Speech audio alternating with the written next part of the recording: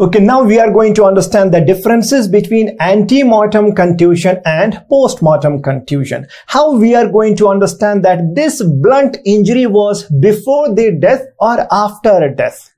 This contusion has formed before the death of a person when he was alive or after the death of a person. So we can do the different examination. Always understand that vital reactions will be seen only in antemortem contusion.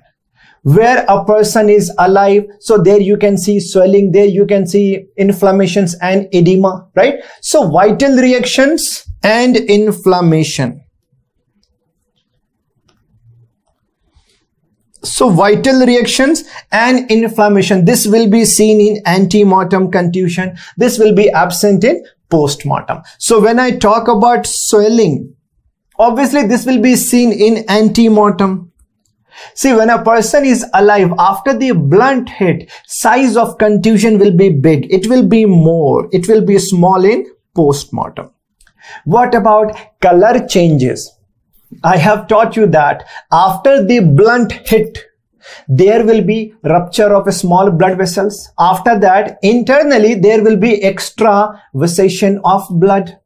Whenever there will be extravasation of blood, there will be rupture of RBCs, right? After that, there will be further breakdown of hemoglobin into hemosiderin, then biliverdin, then bilirubin. So from day 1 to day 14, different color will be there. So when I ask you, color changes will be seen in antemortem bruise or postmortem bruise. Do remember, bruise and contusions are same thing. Fine. So color changes will be seen in antemortem, not in postmortem. Now, what about the margins? If a person is alive and when there was the blunt hit, see, margin can diffuse into surroundings.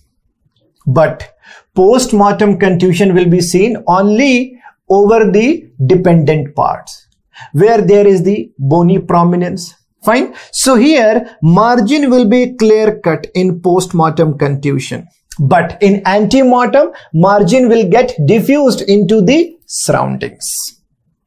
What about the uniformity of color? Always remember that as we have learned that since day 1 to day 14, there will be changes in color. Whenever you are going to see the margin and the complete color in a living person or in antemortem contusion, color will not completely be uniform. In between, it will be pale. At center, it will be yellow color. But it will completely be uniform in postmortem from beginning to last.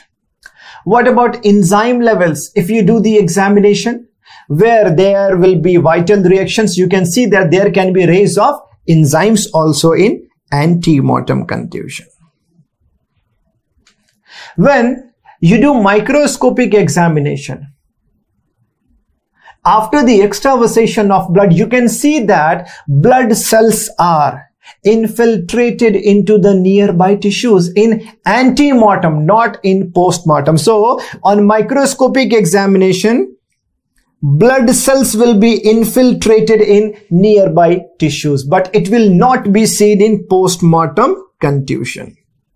What about blood? What about blood?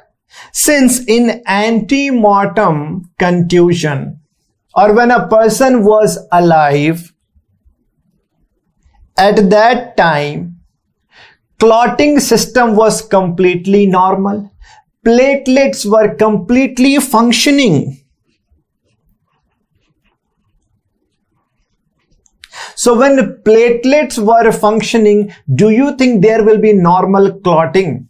Yes, there will be normal clotting. So if there is clotting, do you think you can easily wash it off? No. So in antemortem contusion, blood cannot be easily washed away. But postmortem contusion, since there is no clotting system, since platelets are not working normally, So in postmortem contusion, blood can easily be washed away. I hope all these points are clear to all of you. So far we have learned about abrasions and contusions. Now we are going to learn about lacerations. Do remember, abrasions, contusion and lacerations, these are examples of blunt injury, not the sharp cut trauma. So after the application of any hard object like a stone, like a rod, when I take the example of this lock, this is made of iron, this is very, very heavy. When I am going to hit someone with this lock like this, so don't you think there can be there can be split of skin, underlying mucous membrane, or maybe underlying tissues.